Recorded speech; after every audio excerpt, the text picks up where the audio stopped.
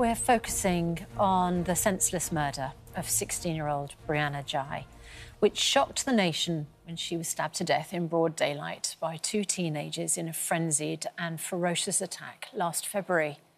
And ahead of her killer's sentencing next week, we're joined by Brianna's mother, Esther, to speak about her funny, witty, fearless daughter and why she's now dedicating her life's work to helping others. But first of all, here's Maddie Dunn with a reminder of her story. Such a heart-rending statement there from Brianna's mum, Esther, who joins us now this morning alongside Brianna's head teacher, Emma Mills. Esther, what do I say? Just utterly traumatising for you. You've spoken to us before, but not since the sentencing. So how do you feel knowing the sentence is for life? The minimum term will be revealed shortly, but how are you feeling right now about whether justice has been done for Brianna? I think the only way that I can describe is how I'm feeling is just pure relief. Yeah, I feel like I don't know whether justice will ever be done for Brianna. Like, I feel like it would just be nice to have her back home. Like, that would be justice for me. But obviously that isn't going to happen. But knowing that they are going to prison and are going to have a long time, hopefully forever, in prison, it's a massive relief because, like, during the trial, it was a bit of a roller coaster. You always had that little seed of doubt that maybe the jury would come to the decision that they were not guilty. So hearing that guilty plea, it was just a massive sense of relief.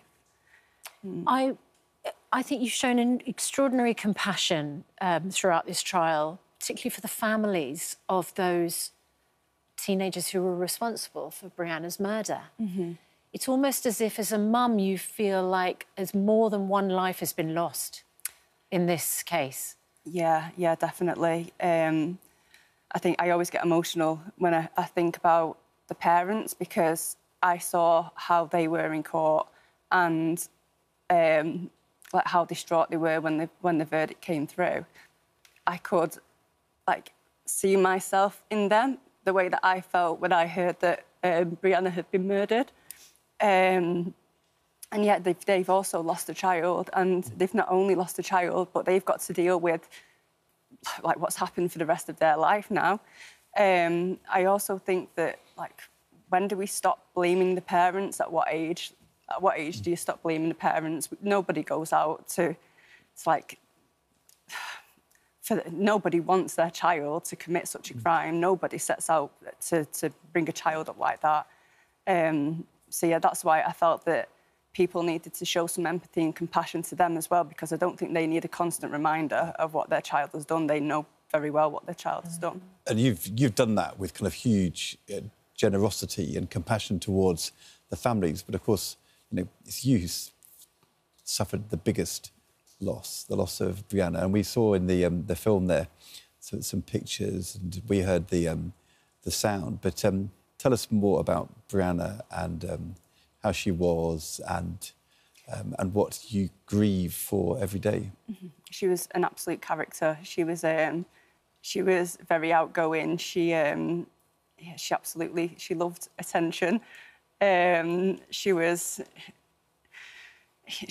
so funny as well, and I miss her laughter so much. Like, I miss her coming down, and even she was just a normal teenager, and I even missed the grief that she gave me, just as teenagers do. There's always plenty of that.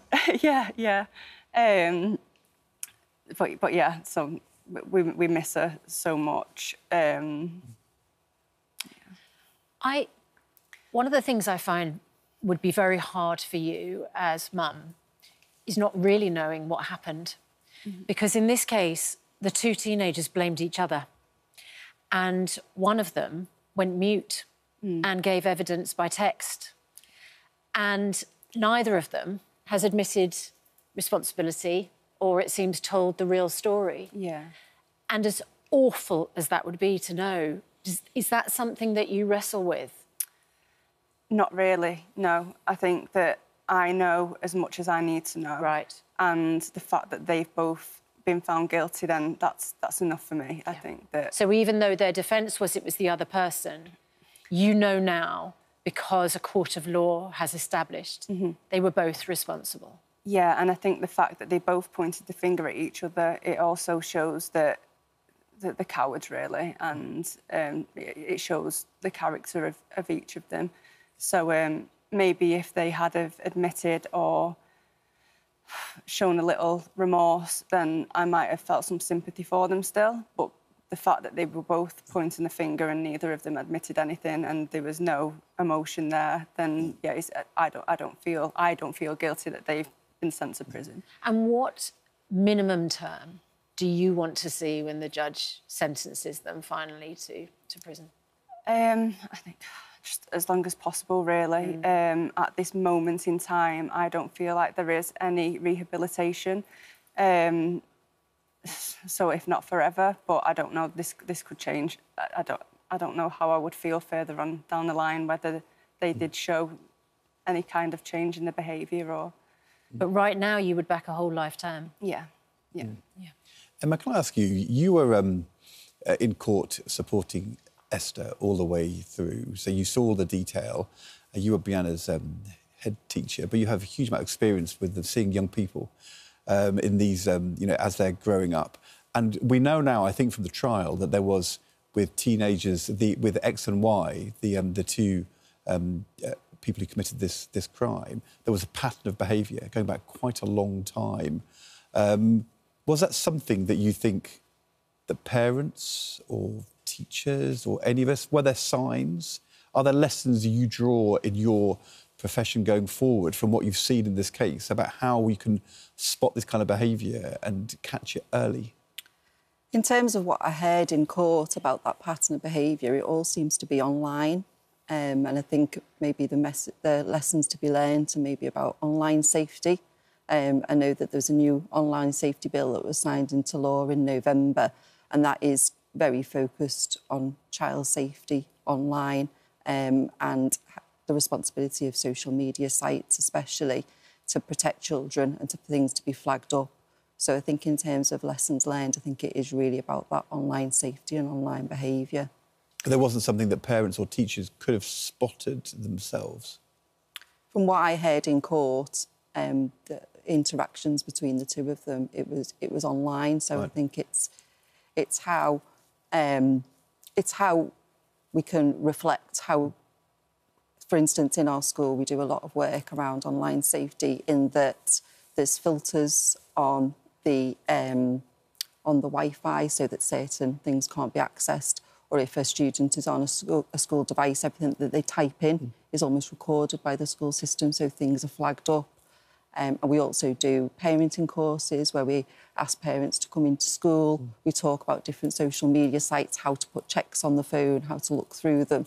And I really think that that's something that's really important, and I know a lot of schools do that. But it's hard already to be a parent or a teacher when this whole thing is happening outside of our sight. We can't see it. We may not have experienced it ourselves in the same way as young people are experiencing it. It's tough, isn't it? Yeah, I think it's really tough. I think especially since the pandemic, I think what happened during the pandemic is young people relied so much on the online world, especially for their social interactions.